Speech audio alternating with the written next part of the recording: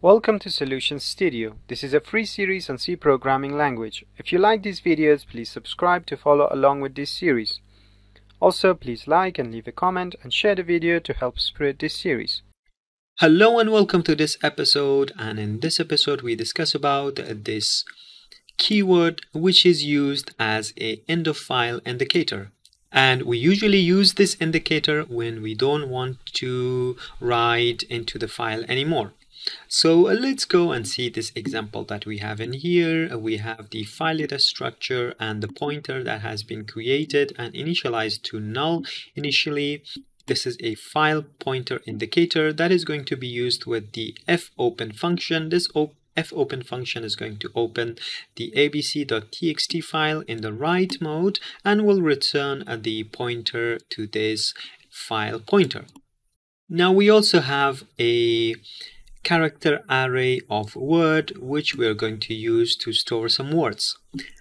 After that, we are prompting the user to enter any word, and that word is going to be written to the file that we have specified, that is abc.txt. The user inputs the word, and we are going to store it into this word character array. And we also check whether the end of file indicator was used by the standard input, that means by the keyboard. So if end of file indicator exists within the keyboard input, that means that we do not want that. This negation operator means that if there is an existing end of file indicator in the standard input, then it makes this statement false, the while loop will end and the file will be closed. Otherwise, the while loop will continue running and will ask for more and more words to be written to the file.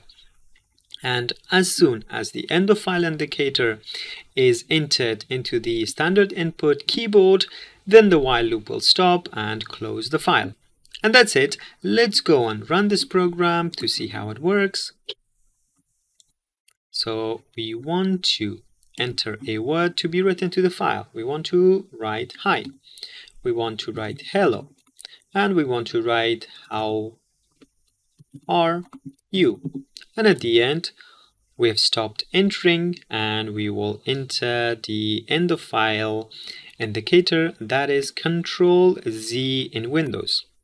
So this is a Control Z that I entered on my keyboard, and this is specific to Windows. In macOS or Linux, this could be different. Now enter, and as you can see, we have stopped reading from the user. And that's it. Let's go and check this file in here. And you can see that all of these words were written to the file. In fact, what we could have done is that we could have put a space in here, then there would be space between each word. Now if I run this program once again and try with the space, hi, how are you in the file, and that's it. Let's go and see this file.